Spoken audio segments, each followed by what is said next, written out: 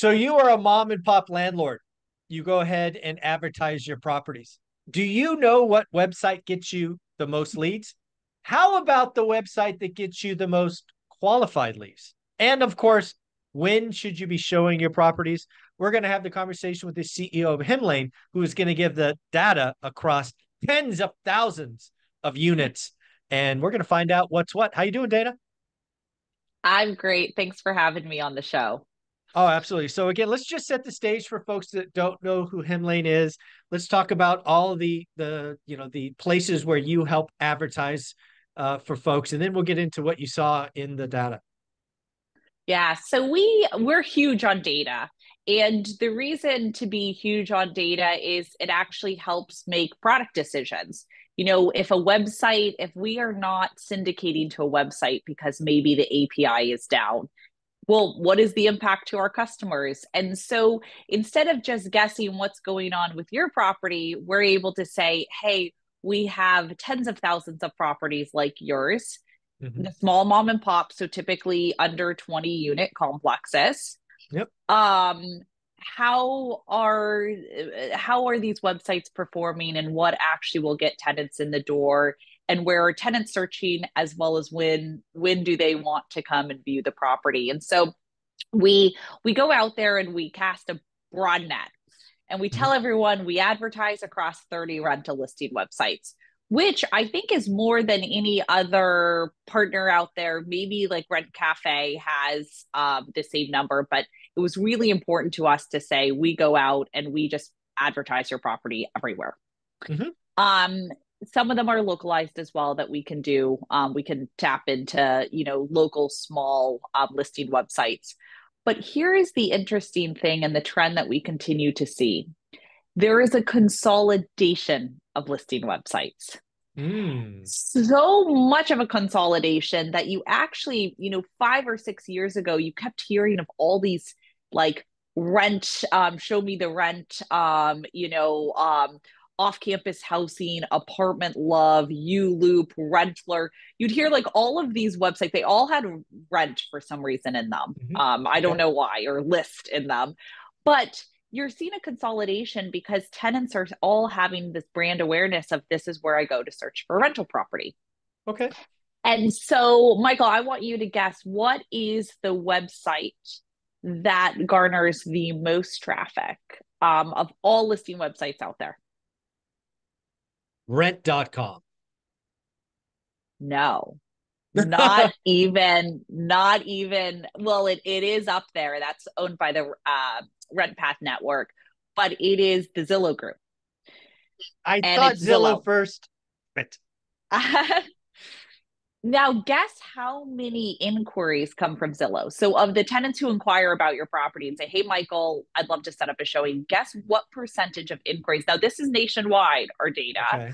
So There, they find it, but then it becomes into the funnel. That's what you're saying? What percent? well, they've inquired about it. We don't Okay. even know. We'll get into applications afterwards, but Okay. guess what percentage of all inquiries that funnel in come from Zillow? Oh, okay. So what percent is Zillow of all of them? Yeah, of all of them. And Zillow, let me give you a hint. It's called the Zillow Group. So it's Zillow, Hot Pads, and Trulia because Okay. that's all three. Okay. I'm gonna go 50%. They own half the market. Oh, Uh, really? 60. 69.77%. Let's call it 70. So Zillow owns So 70%. 70% of So, inquiries come in. Now, of course, wow. you want to say, I want to get 100%, right? And so for us, we found that Well, it's the I have top. to ask a Yeah, question first. yeah. So if I'm just a mom and pop, I don't have Hemlane. I'm sorry. For the moment, I don't have it. Does it cost me anything to advertise on Zillow? Zillow put paywalls up. So they will it's Ah, like a $10 advertising to get there. I think your first rental should still be free. After your first rental, then they start charging you for it as you add more. And then they charge you a weekly rate to of course advertise they with do. them. Well, they're the Yeah, gorilla, right? They have, I mean, if you have 70% of the market, you have pricing power. So exactly. Yes. pretty interesting. Yes. Okay. So, but rent rent.com is an interesting one because rent.com is number two. Oh, And rent.com, for people who don't know, it's a consolidation. So rent.com used to be rentals.com. I think it was mhm. Apartment Guide, Live Yep. Lovely, and rent.com. They had private equity come in, consolidate all of them together. And then they've gone through and resold to Redfin to say Redfin's like, we got to catch up with Zillow. Zillow's doing something on the rental side. We've Yeah. got to catch up as well. And so that was the whole push of it moving from private equity back into a company that focuses solely Interesting. on real estate, the real estate Now, industry. I got to ask, is second place even double digits? I mean, are they 10%? Yeah, good question. They're 8.78%. not even Yeah. 10%. Yeah. Oh, that's not good. And the thing is tenants don't have brand awareness of it. And Yeah. so from that perspective, I think it's one of those things where tenants hear of Zillow, rent.com, they haven't really heard of. And it's actually interesting. You talk to I think actually the younger generation is starting to hear about it more because it's relatively newer, fresher. They've modernized everything. Mhm. But if you talk to my generation, I'm old, right? I'm 38 years old. You're Um, not old. I was like, Pad Mapper, Hot Yeah. Pads, all these things I heard about when I was looking for rentals. Those are like not even needles in the haystack. Yeah. It's impossible to get leads from them. So yeah, that group Yeah. is number two. I'm curious about Zillow because it's funny. I just read an article. There's a big, nasty short seller going after Zillow saying that all this stuff going on in real estate's going to take down their margins. I, I have no idea, and you probably don't either, but I'm going to ask anyway. What kind of revenue stream, like what percent, any guess what percent of the rental listings revenue is of total Zillow? Is it like 5% or Oh, something? no, I also think it's very, very low compared to the It's pretty revenue. Now it's small. probably going up, but Zillow historically was not really making any money off of Mm. rentals. And now they've made a big push with it with background and credit checks. And they've Mm. started to say, Well, okay, we're going to offer more yeah, services. they got Yes, 70% of the market. It's time to monetize. exactly. Exactly. And Crazy. so, and it's really because of tenants. Tenants have that awareness of it, right? Okay. But here's All right. what's interesting about it, and where Zillow may not be as good, and there's other websites that are bigger culprits of this. Okay. But Zillow actually doesn't have the best conversions of all of those inquiries they get in. So a tenant saying, hey, I'm interested in a property of yours, I'm interested in a property of yours. They actually don't get the most number as a percentage conversion to an applicant applying. Oh, It's interesting. it's So you're getting actually a lot of comes eyeballs, but you're you're not getting a lot of converting. eyeballs. And here's what I think it is that they do probably better than others because they have a good product team. Um, they basically, if I'm a tenant and I inquire about a property, and it's kind of fun to go through these websites to understand what's going on. If you think from the experience, I'll inquire and I'll say, great, I'm interested in 123 Main Street. Mhm. Zillow will really push you and make it easy because they already check the boxes. Great, inquire about these 10 other properties in the area. Mm. Even if I'm not interested in them, they're just like, great, inquire so that the landlords feel like, oh, wow, this is a ton of people interested in my property. Oh, wow. So they count And that as so, interest. That's and that's because kind that's of an cheating. inquiry, right? Because it's an That's inquiry. I inquire about that's one property and cheating. That's it's a cheating. template. Yeah, it's a template that says like, hey, I'm interested in your property and would love to schedule a Yep. showing, right? And I can customize it and say something else Sure. to the landlord. But then, you click the submit and it's like, great, you want us to advertise this elsewhere and to others, right? So I think there's a lot of that going on. Not Zillow's not the only culprit. Mhm. We've actually seen some other websites where we have some questions of whether it's a lot of bots on those Mm. websites doing the inquiries because it's easier to do bots on smaller Sure. websites that aren't Zillow that Mhm. can detect bots. There's quite a few where it's like, hey, we get quite a few inquiries from these, but the conversion rate to an applicant is so low. Mm. And when you're calling them, they don't respond or answer, how qualified is this inquiry? And I think there's two reasons for that, that some of these websites don't have that. The first is the bots and, Yeah. scrapers going in. That's number one. And then the second reason that you would see that conversion rate lower is these product tactics of saying, great, we're going to shoot Yeah. you as a tenant who's looking out to everyone, even if you're not interested in that property, it's close enough to the other one. Yeah. And I may have, did you say CoStar has the best conversion? Is that what you said? So CoStar has a much smaller part of the market. They're at for inquiries. Oh, you know what? Sorry, RentPath is number three. That's my fault. It's CoStar who's number two, and Okay, they only CoStar. have 11.3% of the market. Okay, so But double digits. Okay. they have more than double a conversion rate on those to applicant, meaning more qualified tenants who come through it. And apartments.com, when you think about it, because CoStar's competitor to Zillow, Hmm. rental manager, is apartments.com. Okay.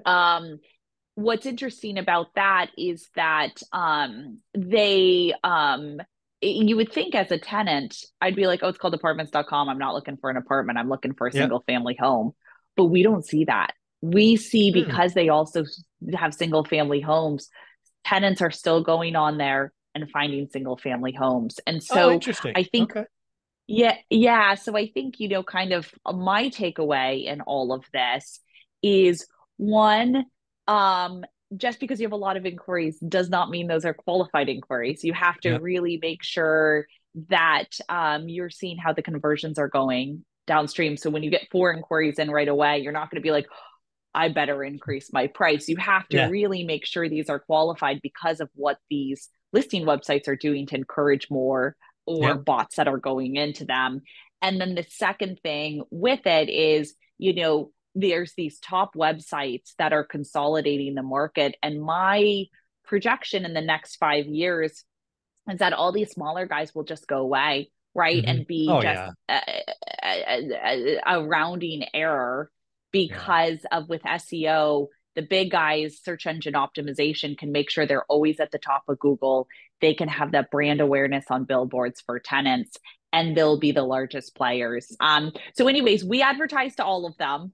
We do not, from that perspective, choose only one, because the market is changing a lot Sure. and SEO changes for each one of them. But it is really interesting that these big players in the space are really the winners, and you wouldn't have seen that before. So yeah. Ah, very cool. Well, you asked me a question earlier about what was it, the best day or best time to do a walkthrough or show a tenant? Was that the question? Yeah, so we do, to give you guys some background, we do showings 7 days of the week. So if Mhm. you're using our self-guided tour technology, we say, great, a tenant can view the property 7 days of the week. The reason for that is we want, the moment that inquiry comes in, they can go out to the property 4 hours later to view it, Mhm. so we don't lose them to someone else. And there were some stats.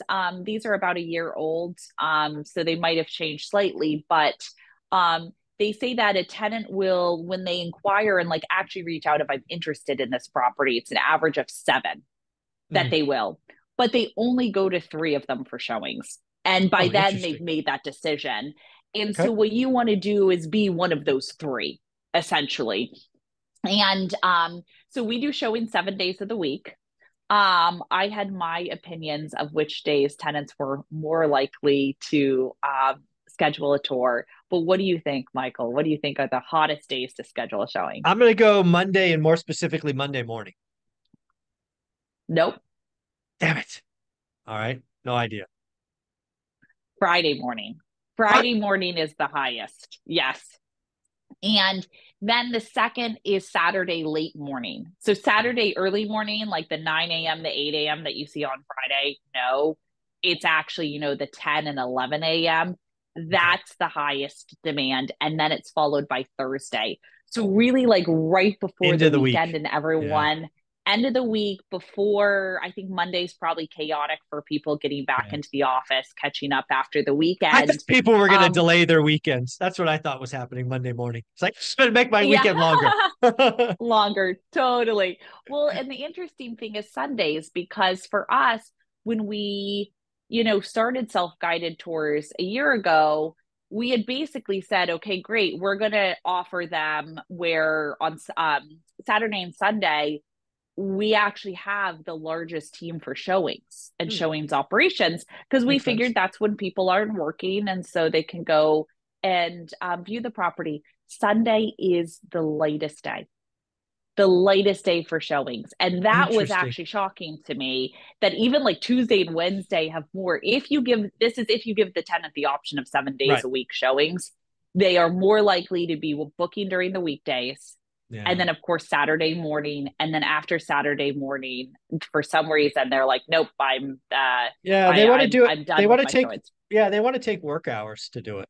I mean, that's what Yeah. I think most of my, yeah, when I haven't asked that question in a while, but yeah, from back in the day, it was definitely Friday, Saturday. Sunday was almost never, right? It was Yeah. pretty wild. So very, very cool. Yeah. Well, if somebody wanted to check out Hem Lane, play with the 14-day trial, practice being a landlord, check out all the websites you advertise to, where do they go and get said trial? Yeah, you can go to www.hemlane.com and just mention one rental at a time because you get 20% off your first year, which no one else gets. It's a huge perk of being part of the Yeah. community.